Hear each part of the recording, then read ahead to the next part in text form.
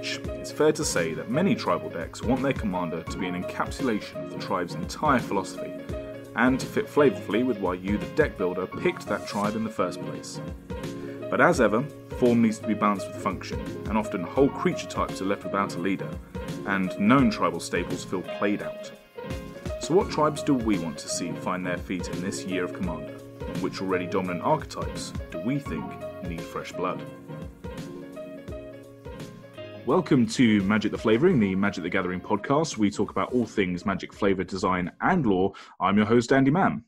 Hello, this is Nathan Cancel. And we're here today. We are going to be predominantly talking about flavour tribal commanders. We're not really sort of going too deep on anything that's going on right now in Magic, because honestly, not a lot is going on in Magic that people aren't already aware of.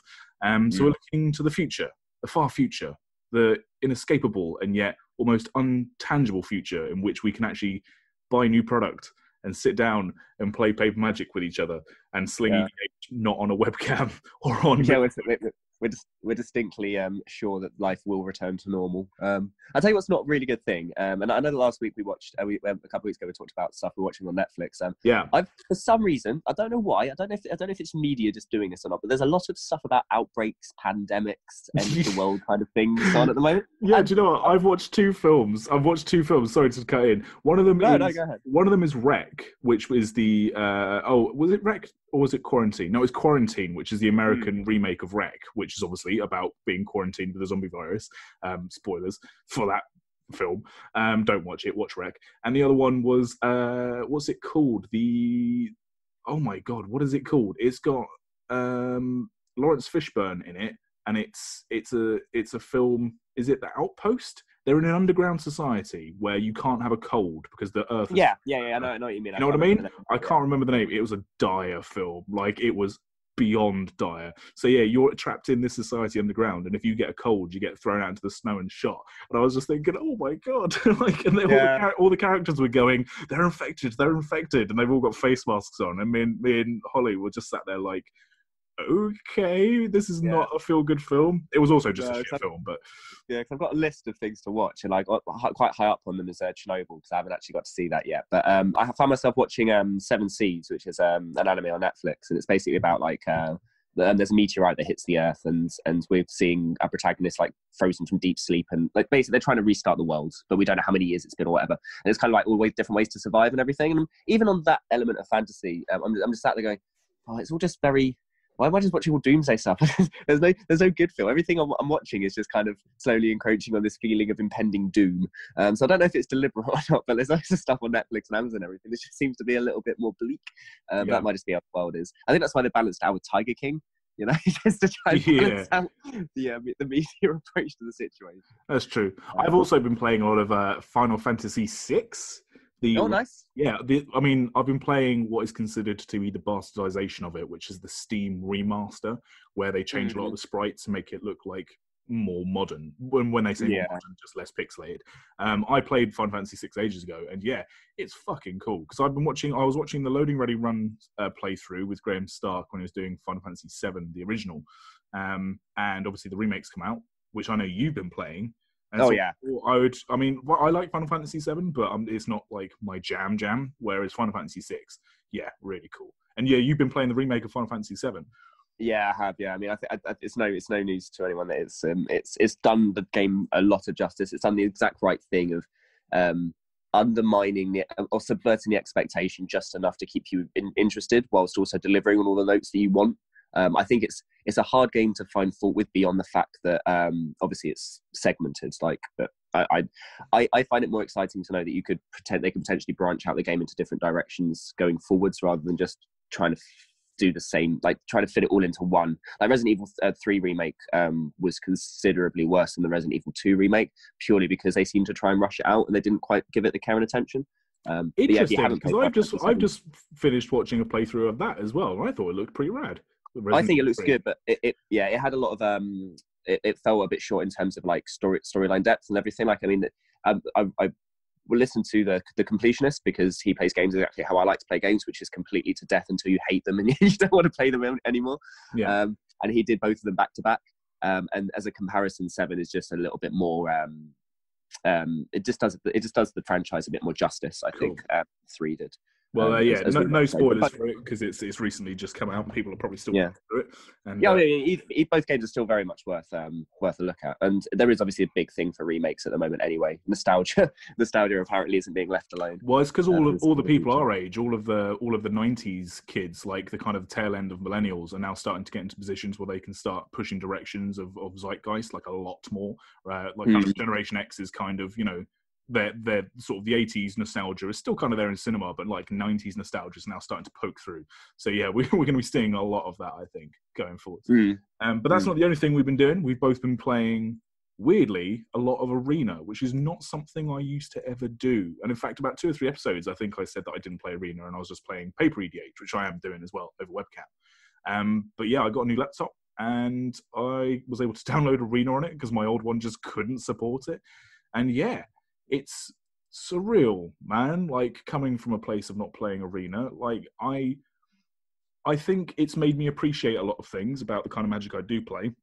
One of the main ones is that, and this is genuinely without any cynicism or like being flippant to people who do play Standard as their main sort of thing or enjoy Standard, I fucking can't do Standard. I really can't get into it, man. Like, it's really not my thing. Like, have you ever been a Standard guy? Like, do you get into it? I used to, when I first started playing, because I used to, when I properly got back into playing independently, so that was like buying boxes of Zendikar products, attending F&M drafts every week, building a deck from, obviously, once you start buying multiple boxes, which I would not recommend necessarily unless you're breaking them for packs and everything, because I ended up with basically a lot of good cards, like especially during Zendikar, a lot of fetch lands and everything. So I was able to trade comfortably for a Standard deck, and I made a Boris Bushwhacker deck. But even then, having bought all of this product and getting quite seriously into it week by week, I didn't dip too much into the meta game. And after several months of, my biggest failing with this was that I had to make a decision on whether or not I committed to Stoneforge Mystic or not. And I didn't think that the equipment side was worth it. And then obviously I was wrong. And it's these kinds of things, as well as having to keep up monetarily with Standard, that makes it a little bit more of a difficult threshold to cross. I think, especially consider it's hard to play Standard casually. I think in some people's minds that opinion is there of where you can't just sit down and throw something together and play. I mean, mono red decks have always been that kind of go-to. There's no flex spots for a flavor pick, for example, or a pet card. No, exactly. Yeah, the idea is you are playing competitively, so you do have to kind of turn off that whimsical side. It also depends on the approach that you have to the game. Whereas with Arena, because it's a little bit more available, you're not having to, part money to actual cards and build decks. Actually, have to go out in person to go and hunt out for the Standard environments. I mean, it's a little bit more accessible. Yeah. But yeah, I tailed off very quickly as soon as my deck rotated. I kind of got rid of my fetch lands and went and crawled back into my hall of EDH. Yeah. Which is funny because even at that point I didn't really play EDH. Then what I did is I started building a kitchen table environment where I built decks that didn't really have a format. Like, they were basically heightened Standard decks, so they were able to play in a standard format of only up to 4 of a card and all that nonsense, but only of like the last 6 years. It wasn't an extended format or whatever. I just kind of played kitchen table, powerful kitchen table, which then obviously moved directly into EDH, which is why I still play that now. Well, the thing on Arena that's actually grabbed me, and I know it's done the same for you, is that they've opened up the Brawlers Guild Hall. I don't know if that's what it's called. Yeah. So they've got the Brawl format, which used to only be available on Wednesdays, but now until the 21st of May, they've opened it up just free to play any day. And I've been jamming some Brawl, and it's interesting because I was never a big fan of Brawl. I think as far as like EDH light formats go, and that's kind of condescending to say that anyway, but I mean, I think Oathbreaker is a much better representation of like what you can do with another commander based format other than EDH, and I kind of thought Brawl was a bit rubbish, to be honest with you. But as a 1v1 format, I really enjoy it. I enjoy the live totals. I'm kind of digging having a 60 card deck, like singleton 60 card deck, and one of the things that's made me really appreciate is that because you can't, again, a bit like Standard, you can't have too many flex spots, because if you're dealing within like a Standard like legality, especially if you're playing like just regular Brawl and you've only got so many sets to pick from, if you're going into a strategy, you need to pick the best of the best for that strategy. But one of the decks I'm playing at the moment is a Taser Karlov deck, which actually shares a load of cards with my Queen Marchesa EDH deck. They're both in Orzhov colours. They're both aristocrat decks. Like, I've got Taser Karlovs in my EDH deck. I've got Woe Strider. I have Seraph of the Scales. All these different kinds of cards that really sort of make a big splashy impact in that deck. And looking at the Orzhov pairing, and seeing the kinds of cards that even in a standard environment all mesh together from, like, you've got the Ravnica set, so kind of at the tail end of it now, and you've got the new Ikoria stuff coming through. Like, the visual look, the flavor of Orzhov across all the different sets is super strong. Like, it looks like, visually, it looks like quite a coherent deck, which is something that a lot of standard decks or a lot of, like, high-end brawl decks don't really get to do, because they're pulling in from cards from all different sort of sets and worlds. And it just kind of made me appreciate, one of the things that made me appreciate more, actually, is that, I think we kind of give ourselves too much credit sometimes as, like, EDH players, where we craft this sort of visual aesthetic across all of our decks, and we match the sleeves and the playmat, and it all looks really cool, and it's all us. But actually, the people that make the fucking game already have this in mind. Like, they already know that certain things have a certain aesthetic. And I know. There's such a thing as visual appeal, and they've coined that. Yeah, shocking. Yeah. So it's just because I play. So it's obviously it's an Orzhov deck predominantly, because it uses a lot of the afterlife mechanic from the Ravnica set. So it's very heavy Orzhov guild. But also there are cards I run, like Dranith Magistrator from the latest Ikoria set, the one which forces you not to be able to cast things from anywhere other than your hand. And even the Dranith uniform with, like, that kind of, salt and pepper hair dude with the human, and he looks like he could have been in the Orzhov. Like, if that card was in Ravnica, as a kind of passing glance at the aesthetic, you wouldn't think it looked too out of place. And I really appreciate that. Yeah.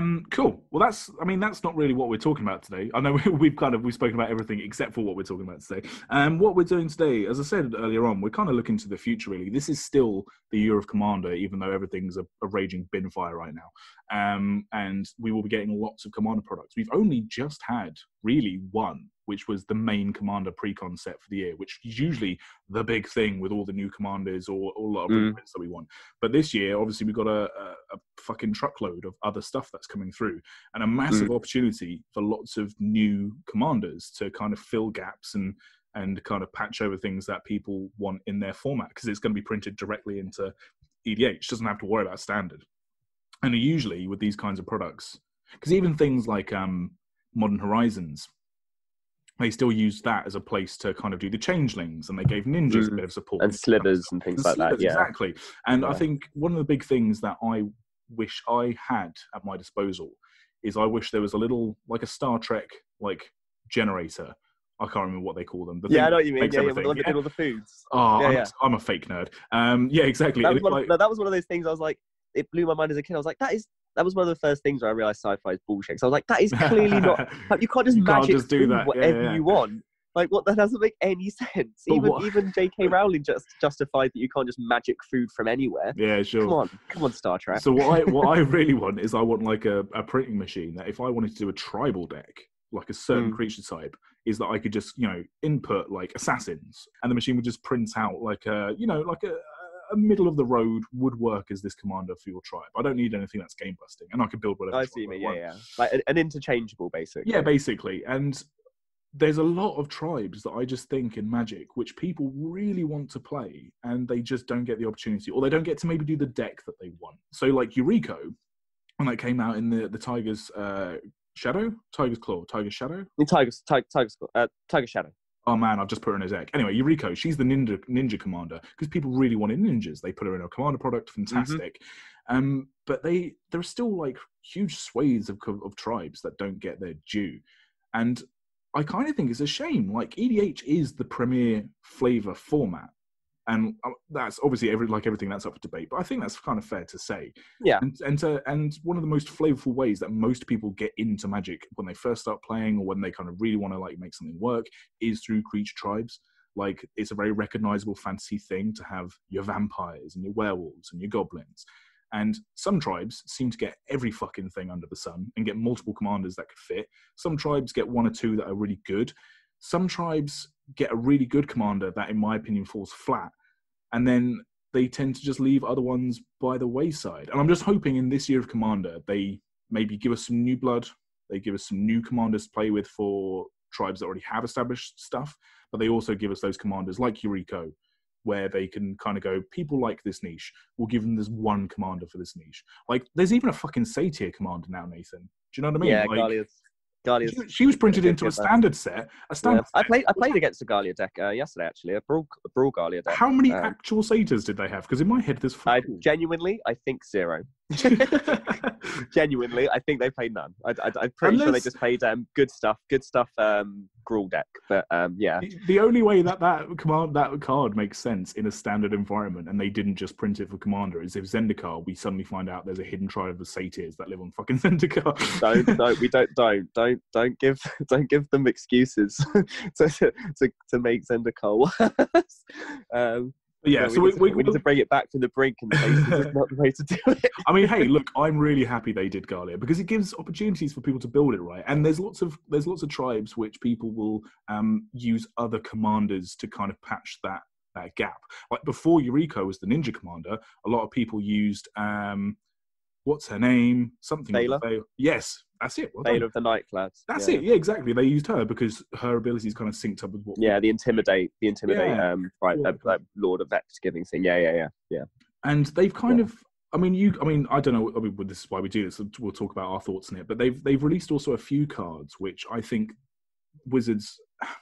Maybe if they just don't have the right standard set or the right products to put in certain tribal commanders, they've given us other cards in the past where they've gone, look, we'll give you these so you can do your thing. But for me, they don't really work out. So you have cards like older cards like Conspiracy, which is the black enchantment where you get to pick the blue version of that, which was Arcane Adaptation from Ixalan. Mm-hmm. And then, and this, again, no cynicism against people who like this commander, like what you like. I'm not here to yuck your yum. But for me, Morophon the Boundless was a big slap in the face to tribal players. Like, it really didn't work for me as a tribal commander in general, like the whole philosophy. Oh, it's a changeling, so you can have anything. But you can have anything with this weird fucking blob as your leader. Like, yeah, I don't know, man. Like, it just didn't work for me. Yeah, it does feel, it is just generic tribal.com. And it did feel a little bit like, I get, because again, it's the damned if you do, damned if you don't. Obviously, I think it was an easy way for them to go, here's a generic tribal commander for the ones that are really, really obviously unbelievably obscure, as well as the ones that maybe just need a little bit of extra help. But because it doesn't do anything particularly interesting or distinctly definitive to any particular tribe, it just does feel very bleh. It's like saying like doing like Najila for Warrior Tribal. Like, yes, okay, of course you can then play all 5 colours, but her ability doesn't actually do anything to do with warriors beyond making a warrior token. So it's not. That's true. It's not. I would argue, it's about I guess the thematics of it. Obviously, are quite. Well, but this is the interesting thing, though, isn't it? Because you mentioned Najila, and you're right. On paper, she's actually a bit bland, but when you really look at what she does, where she puts things into an attack step, warriors want to attack. It's obviously quite an aggressive creature typing. Like, they don't have warrior cards which, you know, kind of combo off with each other. I mean, ironically, Najila is a combo deck in some builds, but do you know what I mean? Like, you want things attacking. But then this is exactly one of the other sort of like bands of tribal commanders which I think exists, where they thematically fit, and on paper they tell their own little story, but for just some reason, just that little spark doesn't quite click. And this is completely subjective, like fucking everything when it comes to like Vorthosian stuff and Magic, unless it's like a literal, they fucked this storyline up. You know, when you're talking about cards, it's all to do with your own personal feeling. But I do think this exists. And we'll kind of talk a little bit about this throughout the episode. But you wrote a bit of an outline for this episode where I think you kind of want to talk about. Yeah, it's more like in general, right? Yeah, because the way I look at it is the way I'm looking at the subject is specifically that the way that we look at tribal, and the way that it kind of resonates, and the way that its effectiveness works, and especially within the process of EDH, you have certain things that are not necessarily different, but certainly change the quality of whether or not tribal can work. Yeah. I think, as you said to begin with, like the big thing is that you want your tribes to be relatable, and a lot of the reasons why people like will jump behind them is because, yeah, as you say, you really like goblins or you really like zombies because you, for some reason, have a certain affinity to them, and it's a lot harder to have, say, an affinity for, say, like spirits or something like that. So obviously, you're going to have they're going to have more concentration in the more like typical popular tribes. And obviously the popular tribes typically that we know of, each color has as what we call the minor and major tribes. So for green, it's elves, the major being hydras, red goblins and dragons. Yeah. And then you've got zombies and what was the black one? Oh, I've got the black one. Vampires. Demons. So yeah, humans, angels, then merfolk, and then say leviathans or krakens or whatever, as we're seeing. But can you tell me, Andy man, what the top tribes for EDH are? What's the most popular tribal deck for EDH players, do you think? If I was just do it off the top of my head. Yeah. I'm going to say the top tribal deck for just out of all tribal decks, which one of those tribes gets the most decks? Elves? Elves is 4th. Oh, fuck off! Really? What's the top 3? Dragons. Okay. Zombies and vampires. See now, yeah, well that makes sense, right? Because dragons and zombies, both of them are huge tribes for Magic, and they have ample stuff. There are so many different and interesting zombie commanders that all do the sort of, they all kind of skirt around the same issue, but they all have their own distinct flavor. You can build them you can build them in monocolor, tricolor and dual color decks. Like they've got all that going on. Dragons are obviously fucking infinite because they're a Magic mainstay. Obviously you get the big ones, like you have like Sign of the Ur Dragon and the Ur Dragon, but you could do mono red dragons. You could do, Team of Dragons, whatever the fuck you want. Mataka. Mataka, yeah. And there's so much stuff going on. And Blade Wing. Yeah, you could do the Boros pairing from Battle Bond. Exactly. Korvath and Korvath. Yeah, you could do all of that. But so, did you say what was the third? Vampires. Yeah. Do you know what the telling thing about this is to me? Yeah. This is one of the big things that I'm going to come on to going forwards. Is that what did dragons and vampires get recently? Oh, they got the commander precons. Exactly, the Eminence commander precon. So obviously that's going to boost those numbers up significantly. And you also got Jarina Lichlord. Is it Jarina? No, that's Jarina. Exactly. Yeah. Varina. Yeah, Varina. That's it. You got the triple color zombie lord. Yeah. Yeah, exactly. So obviously these are going to have because EDH pulls a lot of information, and one of the things it pulls is like taps out, and people upload their precons quite with a few different changes, a lot. So it will affect obviously having those numbers pumped up. The main reason why I asked obviously is because typically the thing about tribal, especially when we're talking about creature tribal, again I'll come on to this a little bit later, that there are other ways you can kind of do tribal, but the thing about creature tribal is it does require a certain type of build. And the reason why tribal in general tends to be, because throughout the history of Magic we've had times where you've had the onslaught block, which was a massively tribal heavy. We had a set, Legions, which was every card in the set was a creature. We've had Lorwyn, where they did creature type and creature class tribal.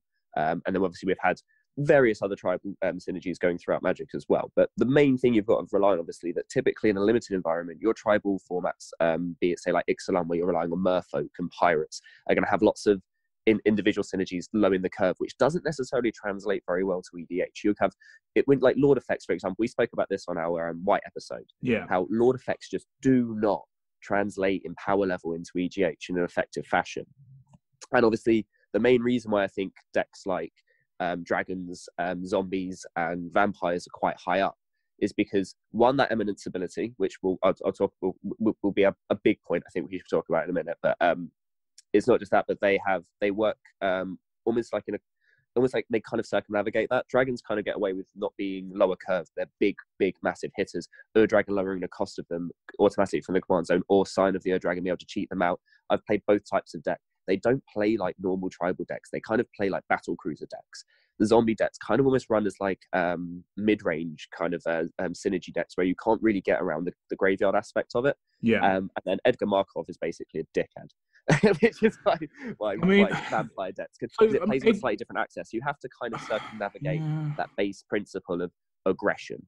Because if you're playing, say, a Krenko deck, because Goblins was number 5 on the list, Wizards being number 6. I think Wizards being number 6 is basically because of Inala, or whatever. Well, not Inala. The Wizard Precon. The Wizard Precon. Yeah, yeah. Exactly, yeah. Yeah, I mean, Wizards are a weird one, because I did sort of think, when I was looking at this episode, I also looked at the Precons, and obviously they're a big deal because they're recent, and they did a lot for the tribes that they kind of boosted up as well. I mean, with getting that Arabo was one for cats, and that was a godsend for that, that archetype. Exactly. Because it wasn't just Arabo, there was all kinds of stuff you could do in that deck. But the Inala one, I kind of feel like Wizards, because they do come in all 5 colours, and because, all right, maybe you're playing main blue, but there are enough other Wizards that you could not do Inala and no one would turn their nose up at what you're doing. Whereas I've just gone to EDH Rec now to see Vampire decks. And obviously EDH Rec isn't the be-all and end-all of, like, Magic stats. But no. I'm looking at older mainstays, and Vampires is one of the things I want to talk about later on. You have Olivia Voldaren, who's, like, a big vampire commander. You've got Elenda the Dusk Rose, all these different big vampires. You've got Anawan, the Ruin Sage. People who like the staples. Like a few hundred decks compared to Edgar Markov, which is in the thousands. Yeah, exactly. But obviously, that's weighted massively. Yeah. But obviously, the reason I bring this up is because if we're talking about tribal from the point of EDH, obviously that was Wizards' interpretation of a tribal cycle of commanders and a tribal cycle of commander decks, and how those can work. And it's funny that out of those, one of them was arguably quite busted. I think Edgar Markov is I think that Eminence ability is a bit too strong. And I think there is a certain word against that ability specifically, because the mechanic's it's inherently broken. It's like Oloro. Like, people don't like effects that you can't interact with particularly easily. And obviously, Markov's ability does scale quite quickly. Oh, yeah. It's a Planeswalker emblem, which you don't have to earn. You just have to turn up with the deck, yeah. And people don't like those emblems, No. I think what could have worked better is that you get Eminence ability when it comes into play, you get the emblem, so you don't have it without it already being played. You have to play it first to get obviously it wouldn't have worked for the Ur-Dragon. They'd have had to design it differently. But yeah, obviously this is the way that they had to kind of circumnavigate the effectiveness of tribal, knowing that it does have certain shortcomings. Like Elves deck being number 4 doesn't really count, because Elves kind of like a combo deck anyway. You go, I play a Marwyn deck. You go ham. You go absolutely ham. And you're not necessarily playing fair attacking in with 2/2s, because that's not really a way that you can kind of win. But yeah, the thing that's also interesting, if we're talking like from a design point of view outside of like supplemental products, you have to be careful when you're building tribal into formats like standard environments, because you kind of have to weight a lot of the cards towards them. Either you're playing with tribes that have already existed, and you're either reprinting cards that have already been printed, or having to come up with new cards in an environment where you don't have a lot of space. And obviously then anything you do that's quite effective or particularly powerful compounds with every other card that's in the game as well. You need to make sure within the set itself it doesn't get too strong, whilst also having enough support. Yeah, this is why in this year of Commander, and they have all these supplemental sets, like you've got the Commander Legends that's coming out, we have precons with every single set that's coming through, like, they have a lot of opportunity to put these cards into play where they don't need to worry about the standard sets. The commanders from the latest set of precons for Ikoria, even though they're set on Ikoria, if you put some of those cards into the standard set, it would bust it even more busted than it already is, and it's already a fairly splashy set. So yeah, like you're 100% right, which is why I think now's the time that Wizards, I say now's the time, they designed these cards 2 years ago, but like this is the sort of section where they could have afforded to have put in some of the splashier shit. And they've already released a few things that I think will be interesting. I just hope, my big hope, and the reason I wanted to do this episode with you, is that I hope it's the tribal synergies that they really pay some sort of, just respect to, because it's a big part of people's experience of playing this game. Yeah, I think one of the things I have to focus on in that regard is they're not doing tribal synergies within standard sets, is that you don't do cards like 4 mana, 3/3s, they give all of your other vampires +1/+1. You do cards like, say, Yuriko, where you get an interesting kind of trigger that requires you to... obviously, ninjas like getting in for damage, and obviously the ninjutsu ability works very well with her ability, because you're kind of getting in, circumnavigating blockers. And that's what you were saying earlier about how you want the ability to have a commander that kind of plays into the theme of the tribe. Yeah. Like, you don't just want, like, as much as like... So zombies are a great example for this, because as you say, all of the different commanders will do something slightly different and slightly more like the nuance is different between them. Yeah. But it all feels like they are doing something to like as the character works within the tribe, and they work with the whole tribe as a whole. Like, you don't, not every zombie goes in every zombie deck, but for every zombie that's out there, there's a commander which will make it like really sing, because there's been so much support, because that is one of the most popular tribes, you know, and you can have zombies on any plane and it will make sense to a certain degree, you know. Yeah. And it's really important as well to note that, say, having a card like Verena in was really great, because then it added a whole extra color to the tribe. Yeah, we've said before how sometimes adding more colors makes a card more powerful, and it makes it too ubiquitous. Say, like Tulane, for example, is a good example of a card that didn't need to be all three colors. Had you taken away one of the other colors, it probably would have made it a little bit more, not less abusive, but it would have made it narrower, and you'd have had to a bit more focused. Whereas something like Verena, it allows you to kind of move the tribe into areas it hasn't had a chance to work with before, like, say, things like Anointed Procession to double up your tokens, things like Etchings of the Chosen, if you want to do something like that. Like, there's that kind of idea, and this is where tribal support going forwards, especially in EDH, can be quite helpful, because you can do, say, a green red elf, or a green black elf, or a green blue elf, and allow then and it has an elf tribal effect and an interaction and a synergy. And if you allow, and then it allows you to spread all of your tribe into a whole new color and to do new things with it. Say, like when needed with fairies, adding a bit of green to them, and it kind of adds some flexibility, and it allows you to kind of stretch the space a little bit more. Sure. So I wouldn't mind seeing that going forwards. I think that there's enough just generic, your creatures get a bonus, and then you can tap 3 of them for a certain ability, kind of thing. Sure. Well, I mean, I know you used elves there just as an example to highlight your point, just to use a creature type. But elves is also actually a good example of how they have done that. Because if you look at, you say you run your monogreen Marwyn elf ball deck, and then you know some people also run like things like Rishkar and whatever else. There's 100 elf commanders, but you also then have things like Reese the Redeemed and Guiltleaf, who are in different colors. Like, they're in, you know, white green or black green, and they're always still using green, obviously, but they still have their own flavor and their own function, whilst none of them are particularly dominant. Reese the Redeemed might be like the most popular elf commander, but again, if you turn up with your Marwyn elf ball deck or any other mono green elf deck and say, oh, this is elves, no one's going to look at you and go, but why are you playing that one and not this one? Like, they all have their own thing. Yeah, my Marwyn deck specifically has been interchanged. It started as a Freyalise deck, and then I've moved from... I mean, you can move to basically any of them. I've played it with Yeva before at the head as well, depending on the circumstance. Yeah. Like, obviously, it depends on what you want your deck to do. And obviously, it depends on the density of your deck as well. Like, obviously, Elves has got to a point where it's not necessarily solved, but it's close. Like, there are very few Elves that you kind of like go, well, I'll play this one specifically for this reason. Usually you play them because it's the better elf to play. I'll tell you what I think my sort of big signifier is to see whether a tribe needs either fresh blood or needs help, like in general, or whether it's been solved or not as like a deck archetype.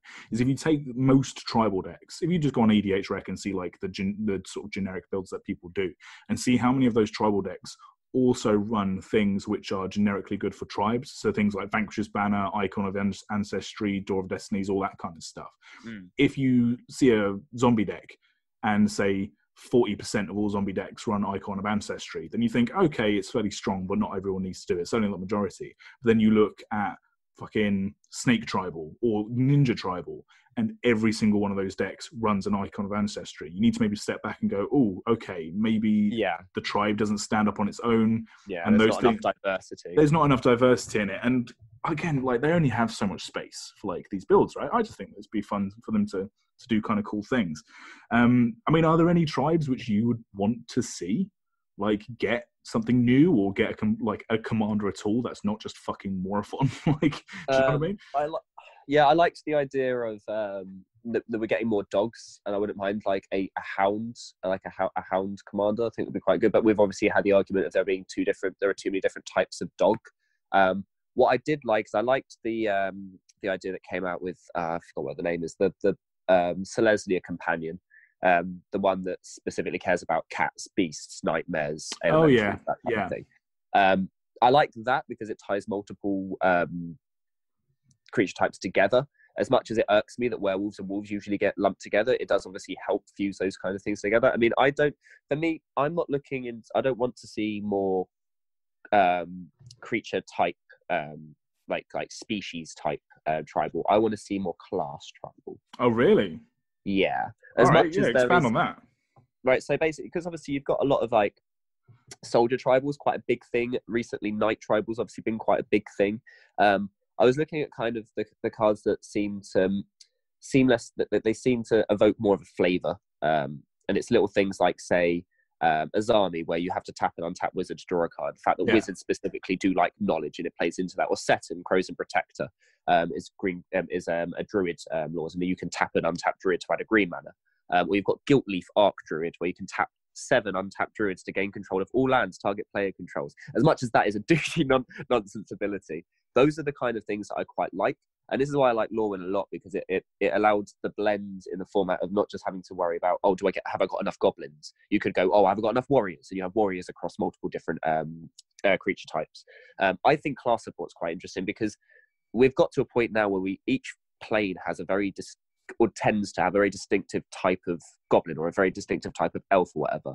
And those kinds of things can be different, but then the creature types always seem to do the same kind of things, whereas I think the class has way more flavor, and you can do way more with, say, I don't know, assassin tribal than you could with just minotaur tribal. It's funny you say that. Assassin tribal is going to be something I'm gonna float your way. I've got a few ideas for it, but carry on.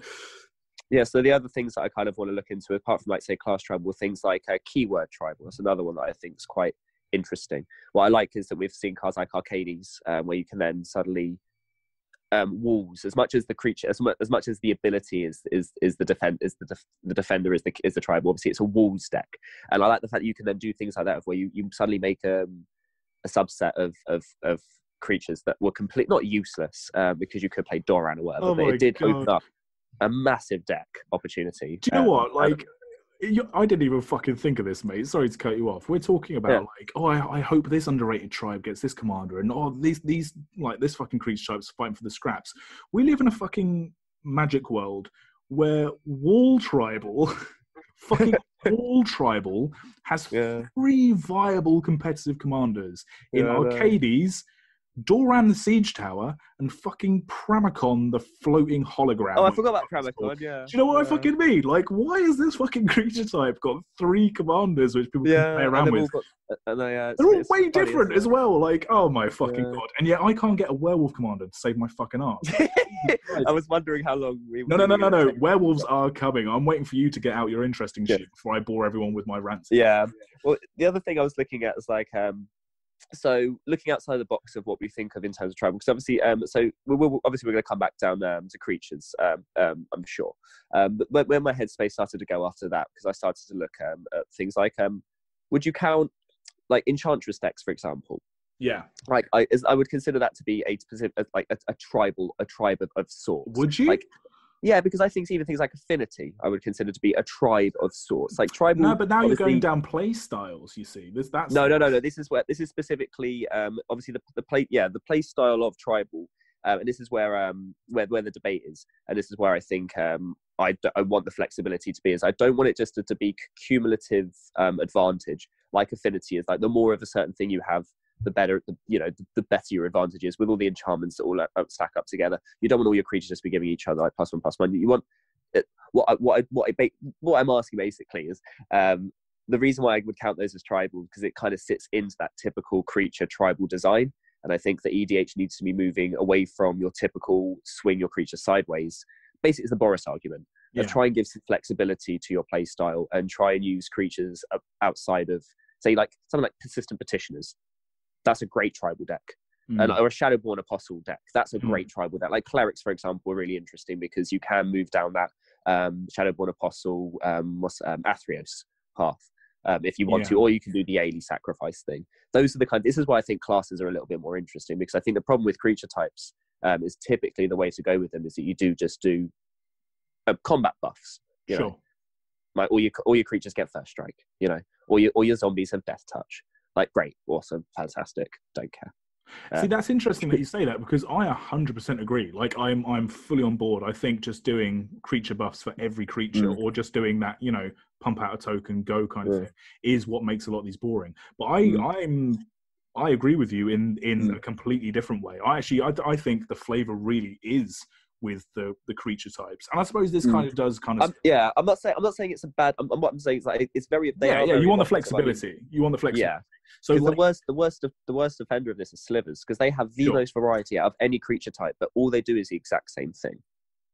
Yeah, but people like that because that's. But you know what I mean? It's like you have the variety, but it's the exact same amount of variety. Yeah, no, I get what you mean. Like, but you know, I suppose people find that kind of that idea of them pretty cool.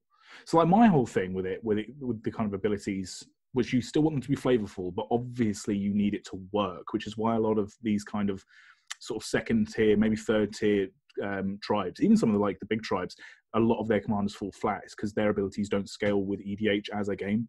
And so vampires are a perfect example of where you had super fucking sweet flavorful commanders in things like Olivia Voldaren, who is a vampire that entrances humans over to your side and then bites them and turns them into fucking vampires. And you look at that card and you're like, my fucking God, whoever designed that, I hope they got a fucking holiday bonus, because that is a sweet ass magic card for a vampire.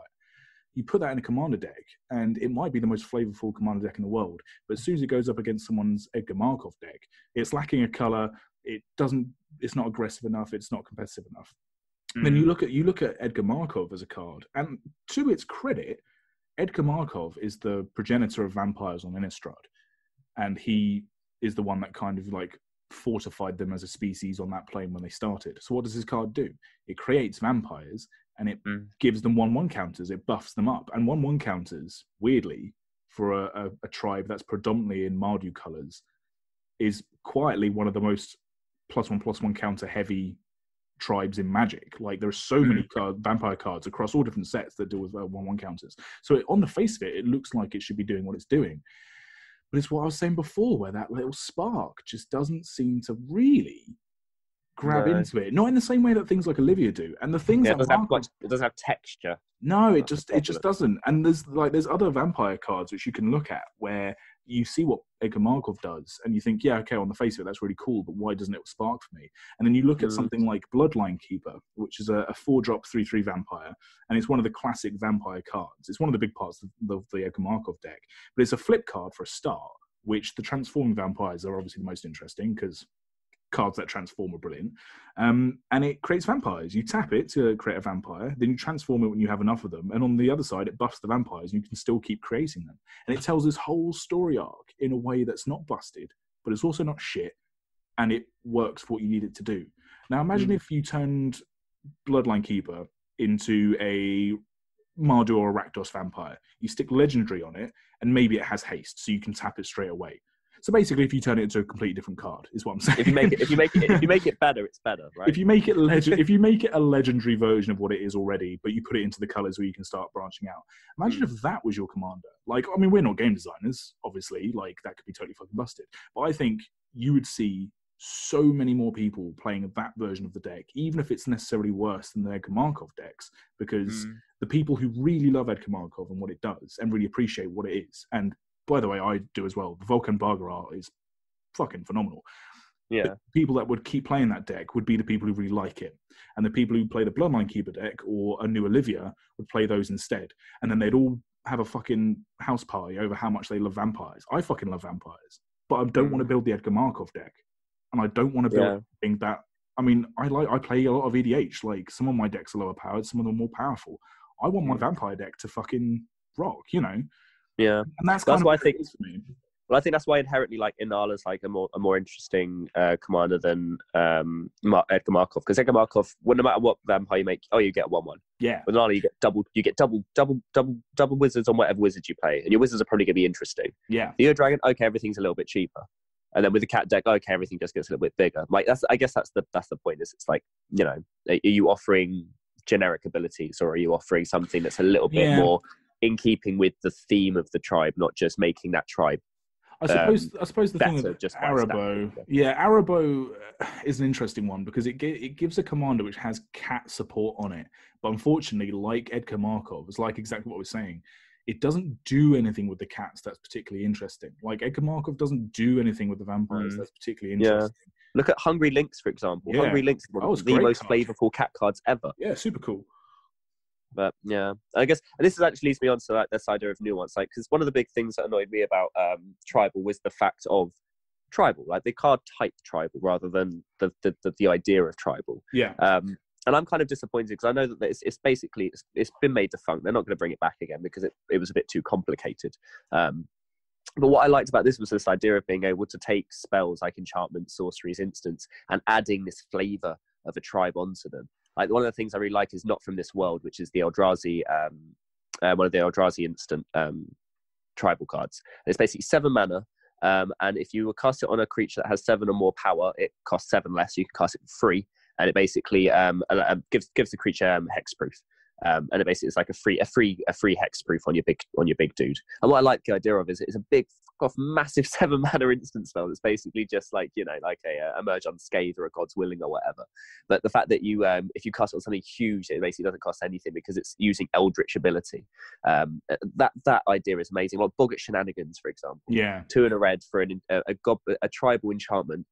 So it's a goblin itself, and it sits in play whenever a goblin leaves the battlefield. So I think it specifically dies. Whenever a goblin you control dies, it does 1 damage to target opponent. Amazing. And the idea of that you get an enchantment that has a theme of a goblin to it. These are the kind of things that I really like, and it's a shame that they didn't carry it on. So I feel like these are the kinds of things, like with legendary sorceries, that can give the things other than the creatures tribal importance, relevance, and synergy. So I think that's a big thing that I think they miss. And as much as I don't think they'll bring it back in Commander, I think it's one of the few places you could bring back tribal and it not feel out of place. Oh no, 100%. I really hope going forward they do some of this, because it's little things like the Bound in Silence, being able to search out a pacifism effect with your rebel searchers. It's little synergies like that make a tribe feel really cool, because you're not just playing your rebels, but you've been able to go and search a rebel spell. Yeah, 100%. You know, that's the kind of thing that I think is missing sometimes with tribal synergies that are built around more limited and standard environments, rather than obviously the more explosive and more, you know, complicated formats, I should say. It's not just that. It's not just about it being like more explosive or being splashier. It's that fact that I think if you ask a lot of standard players, like they could tell us Commander players that they want us to get our fucking Commander out of their standard a little bit. Like, I think these. I completely agree. I think these supplemental sets are going to do a world of good for a lot of people. There is a huge voice, and it's actually one that I think is a lot of merit to it, and I do agree with up to a point. There's lots of people that think that WOTC shouldn't design for Commander at all, and that instead they should just do their sets as usual, and as we've been doing up until maybe the last 2 years. We'll see which standard cards, we'll see which limited cards make the cut for Commander in terms of what we need for our format, and we'll build around them, and that actually leads to more interesting builds. I think that's fairly valid. I just kind of think the fucking genie's out of the bottle of that now. Yeah. Well, the problem with that as well is that then you stop building cards for casual play. If you just build every card to ignore EDH specifically for standard, you're not building cards that you can play at a kitchen table, you know? Yeah. So I feel like you can't, and also they're very much under the impression awareness that EDH is one of, if not the most popular format to play Magic. Yeah. So if they'll be doing themselves obviously a misservice, and I think especially with the way that they've been designing some standard sets, you could be pushing people away from it. That might be a big reason why EDH is more popular, because there's just a general increased feel bad on how like standard formats are feeling, maybe. And this is coming from someone who has a very subjective opinion, because I don't necessarily play.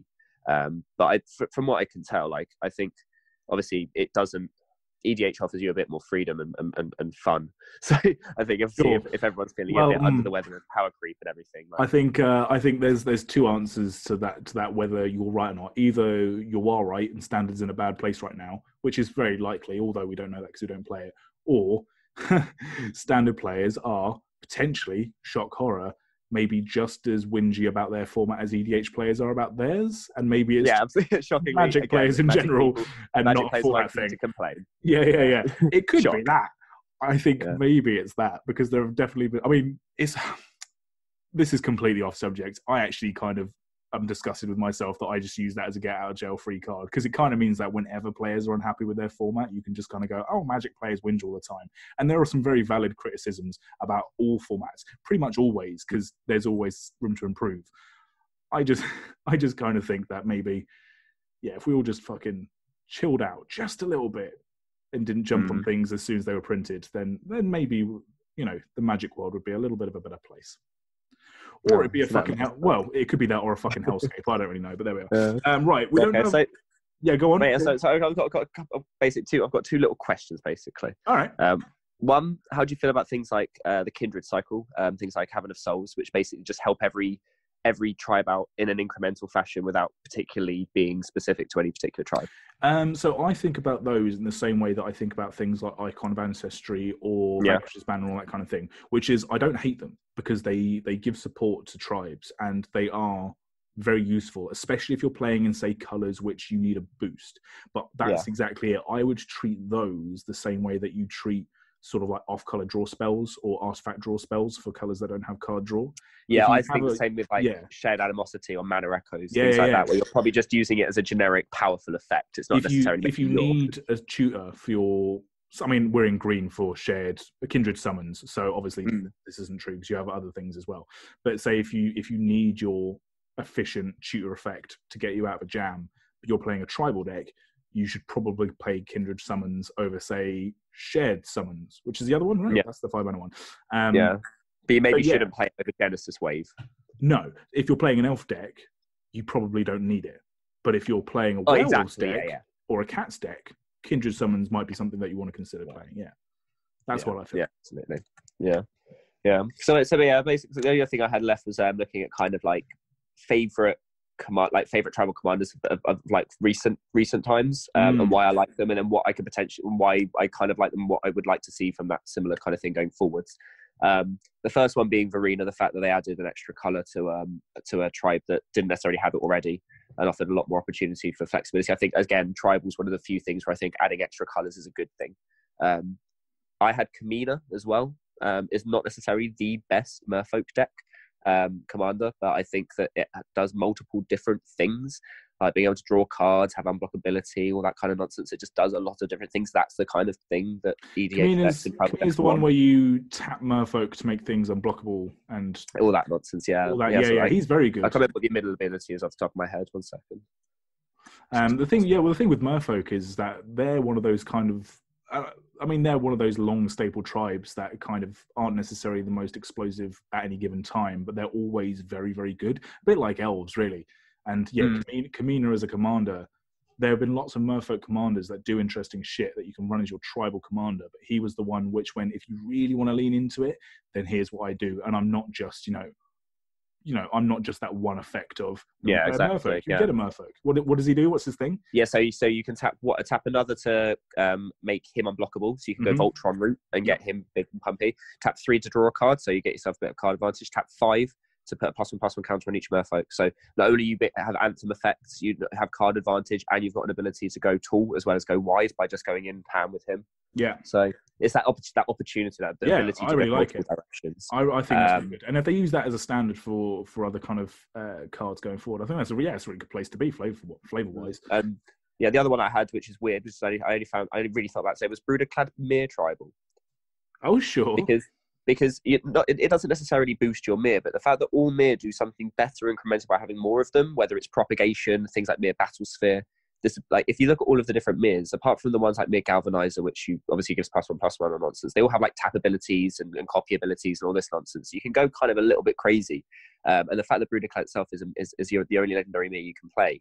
I thought that today. I was like, man, if you didn't already play a Bruderclad deck, I'd be like, yeah, actually, I might build a Mir deck. Because I've been waiting to build a Mir deck for years, and I hadn't even thought about it until today. Do it, because it will be a different build. I mean, my Bruderclad deck, weirdly enough, it's not. I wouldn't say it's a tribal deck, because I think tribal decks, for me, if you're saying tribe as opposed to theme, if you're for just generic synergy, it kind of does need to be shared creature types. But my Bruderclad deck, I made a decision when I built it, is that I didn't want to include any cards that didn't create artifact tokens for Bruderclad.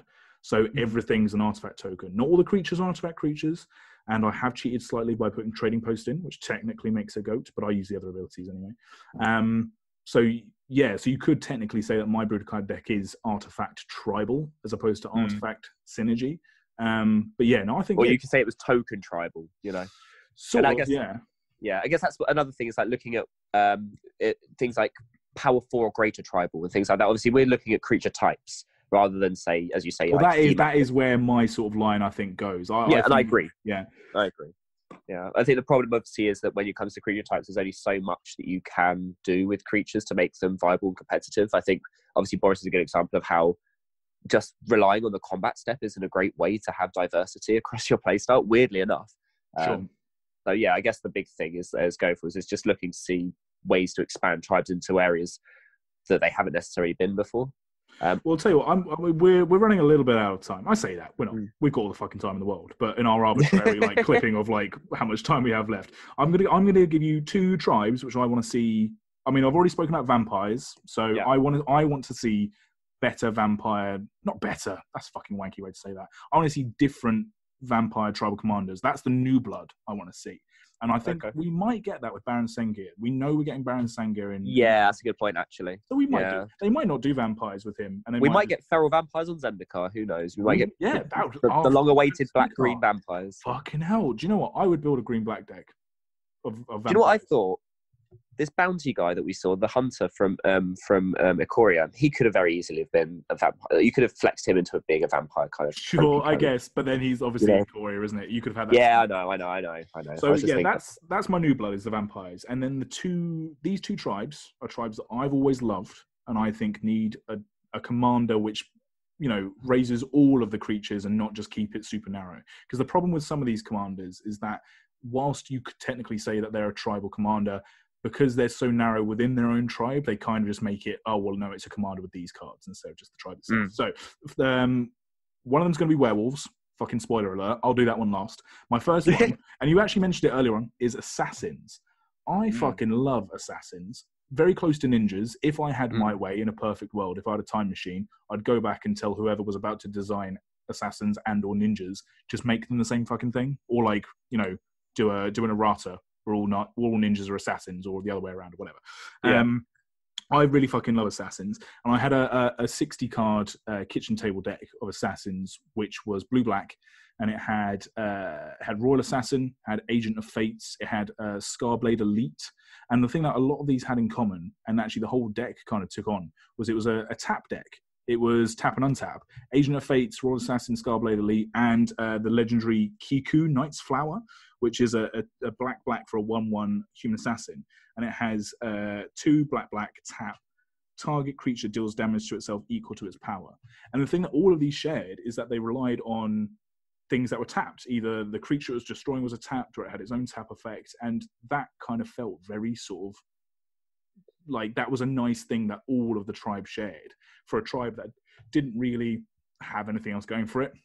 You then have more recent assassins which are into the battlefield or have blink synergies. So you have Massacre Girl is obviously is a blinky commander. She comes in the battlefield, she board wipes everything. And then the other one I thought was quite interesting was Atrata the Silencer, which is the Dimir one, where when she attacks, she's unblockable, she attacks in, and then she gets shuffled back into the deck. But if you blink her with her ability on the stack, or if you flicker her or bring her back to your hand or whatever, then that doesn't happen, and you still get her her effect, right? So all of these different things could kind of work with blink decks, and because you can blink other opponents' creatures, or you can tap and untap things. So I was thinking if you could have an legendary assassin, probably Dimir colors, that would probably work the best. Although there are red assassins as well, but whatever. So you could do Grixis, but it wouldn't be something like all assassins get +1/+1. And no, I've got an idea. So my idea is this. Yeah. And obviously this is me doing this on the fly. I'm not a card designer, but it would be a 5-drop assassin, just to make it fairly costed, or a 4-drop maybe. And it would be, something like colorless Grixis for like a 2/2 or a 1/3 assassin. And it had 2 lines of ability. So it'd have a keyword, which would be haste. So it'd be hasty. The first ability would be tap this creature and destroy target creature on it, or destroy target tapped creature. That'd probably be better. And then the second line of text would be all other assassins have tap, destroy tap creature. So you don't need to necessarily play a whole bunch of tokens. You don't need to swamp your board with a whole bunch of assassins. You could just keep it to a tight 20 to 25 creatures, because a lot of the problems with tribal decks is that you need to have like 30 to 40 of the same creature, whereas with this one, well, yeah, you need a saturation level. Yeah, with this one you just need a few good ones that you can get out reliably, and then you can play the whole rest of the deck with bounce effects, so you can tap your assassin and then you can bounce it to bring it back so it's like ready for the block, or you could have it where you can play your Atratas and your Massacre Girls so you can bounce shit. You could have tap and untap effects as well, so you can tap things down to attack in, or tap another person's, you know, creature to be able to destroy it with Raw Assassin, you know, all these different kinds of things. The Agent of Fates, I'm not going to go through the whole thing with Agent of Fates, but it's got lots of triggered abilities when it gets targeted with spells, and it works really well with a Cypher card called Hidden Strings from Return to Ravnica. So you can have all this kind of stuff going on. And I think it'd be a really nice way that you don't have to keep attacking in. You don't have to swamp the board with tokens. It just, you know, you can have your board state and it's just all these assassins sniping around and dealing little bits of damage and tapping and untapping. And it would create a play experience that wasn't just swamp the board with vampires, swing in with your vampires, you know? Yeah, I like it. I kind of ranted on that one. Did that make sense? Yeah, no, I like it, yeah. Cool. My go-to was that you'd want, obviously, a tap ability to be able to destroy a creature. But what I thought about is, instead of it being destroy a creature, what about, obviously, you want situations where if there aren't any creatures in play, what does it do? It taps to do deals 2 damage to each opponent, or like 1 damage to each opponent. And then their next spell costs 2 more to cast, so it impedes them, like the players. And then it has an ability, return target assassin you control to your own to its owner's hand to untap target creature. Oh, that'd be quite good. Yeah, no, yeah. So you'd have a way to protect your assassins if they get targeted by bouncing them back, to be able to untap your other assassins if you need to, or you can untap itself to then make to attack your opponents again for the next one. So you could have it that, say, maybe tap deals 1 damage to each opponent each. Then the next spell they cost 1 more, and you can stack it. So obviously it taxes them bit by bit. So it doesn't just affect. So obviously your other assassins are the ones that are going to have to deal with the creatures, and she rather goes for. Or I assume it's a she. I don't know why. In my mind, it's a she. I think most of the legendary assassins are women characters. Yeah, I like the idea of it. Yeah, obviously you want something that when you look through the rest of the cards works with all of them, but obviously offers a new direction to take them in rather than just more of the same. Sure. Okay. Well, what's your idea for a werewolf? Well, I don't have an idea for a werewolf, man. This is the thing. Like, it's such a hard one because you're dealing with transform abilities. So, like the werewolf commander that we got. Was what color? What colors is it? What colors do I want? Or what colors do we get? Yeah. No, who says you're going to get one? You're not getting one, Andy. No. What I'm saying is, you like? Well, we had the one that we had before we get into that is Uruk of the Kralin Horde, which was the Gruul legendary from Shadows of Innistrad, and he just didn't seem to. He pumped things up, and he had a transform effect. Yeah, big boy make things bigger, but nothing on him. He's the fucking alpha of like the Kralin Horde. Yeah. Werewolf it should have been Huntmaster of the Fells. And he doesn't have any werewolf or wolf synergies, like fucking bollocks. Anyway, the colours I would have a werewolf commander in, if I could have whatever I wanted, would be Jund, probably. So I could play I know we've already spoken about this. I know. So you can play the OG ones. Yeah. Well, you play the OG ones, and you could also play a lot of the Golgari Garrux because he's got a lot of wolf synergies as well. Yeah. I think that'd be pretty cool. I think that would flavour in. And I was looking at, so the same way that I did with Bloodline Keeper and Lord of Lineage for the vampires, I was looking at Greerreach Bandit for the werewolves. So Greerreach Bandit is a rare human rogue werewolf, which is just such a cool creature typing. And it's 2 and a red for a 3/2 human rogue werewolf. Has haste, has the usual werewolf thing of at the beginning of each upkeep, if no spells were cast last turn, transform Greerreach Bandit. And on the flip side, the Vildan Pack Alpha, the werewolf side, it has whenever a werewolf enters the battlefield under your control, you may transform it. So it's kind of one of the big downsides of playing werewolves is that although you get to double up on your cards, although you get big splashy effects, the transform is quite clunky and it's quite difficult. And obviously it's easier because by and large it's considered that the werewolf side is more potent, even though that's, the whole play about werewolves is that both sides have ups and downsides. I think something like that, not that, because that's a bit too... But something like that. You would have something like... the Pack Alpha would be something like... It'd probably look a lot like Uruk of the Kralin Horde, but then it would also have a line of text that would say, pay 2, transform all... You may transform any number of creatures.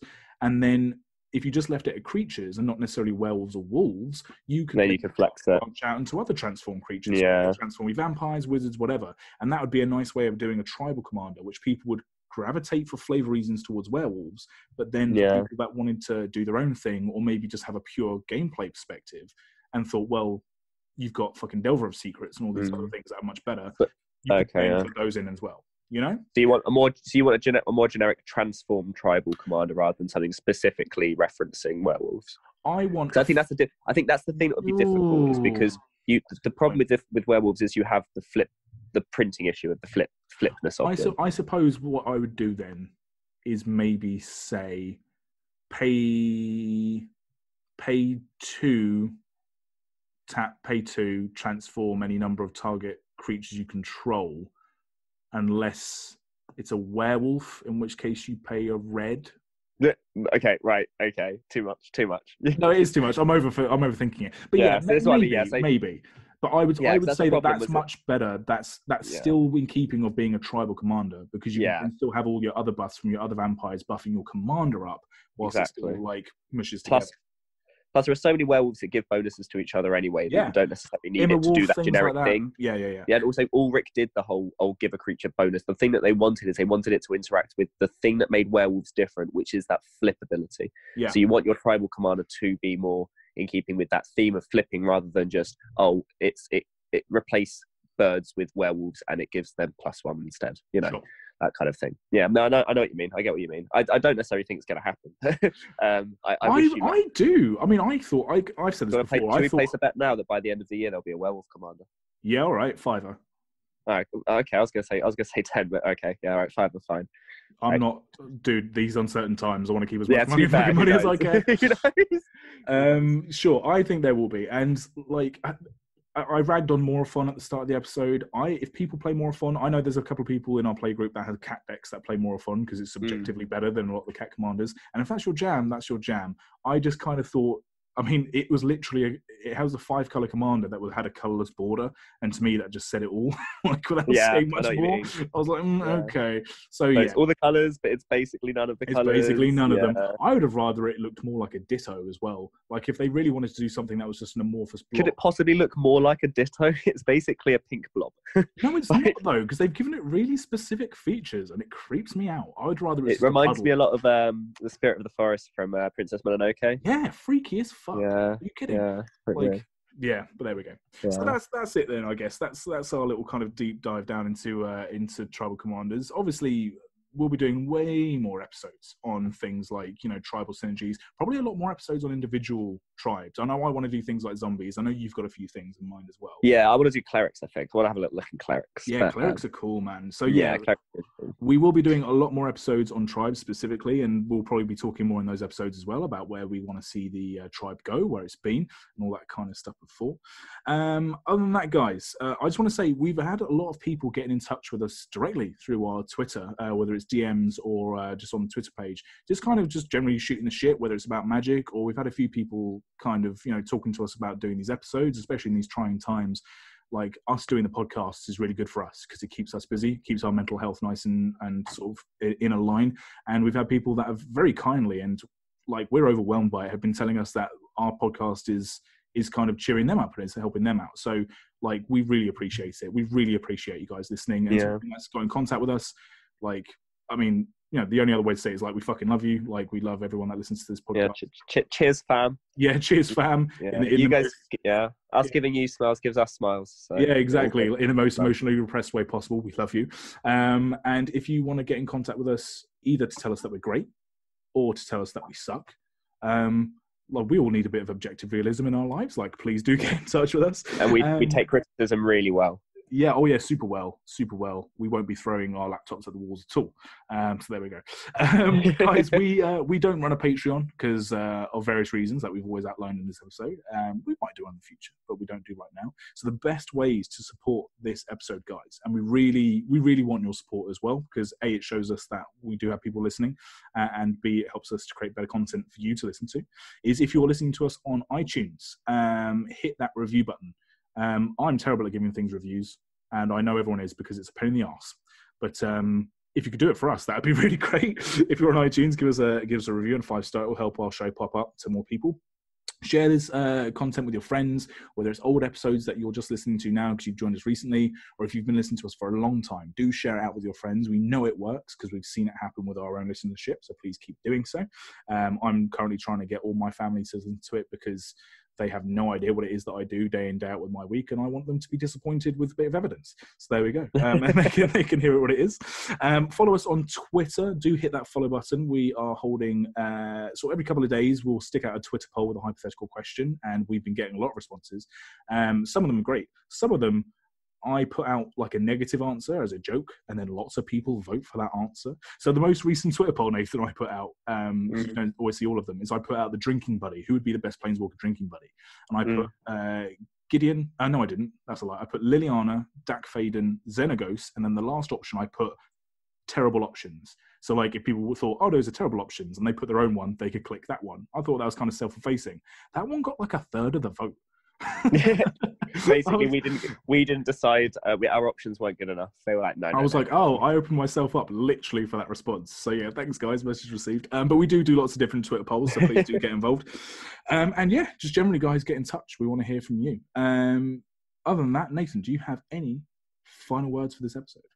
No, not really. I've been watching a lot of other content as well recently. If you haven't been watching 8 Spice Rack and you don't know who that person is, go and look them up because it's really good, really enjoyable. Yeah, Spice Rack is pretty cool. He's pretty spicy. Yeah, makes me very happy. So other than that, no, otherwise keep well, do well, the usual nonsense. Absolutely. And with that usual nonsense, guys, as always, thank you very much for listening. We have been Magic the Flavouring. We'll see you soon.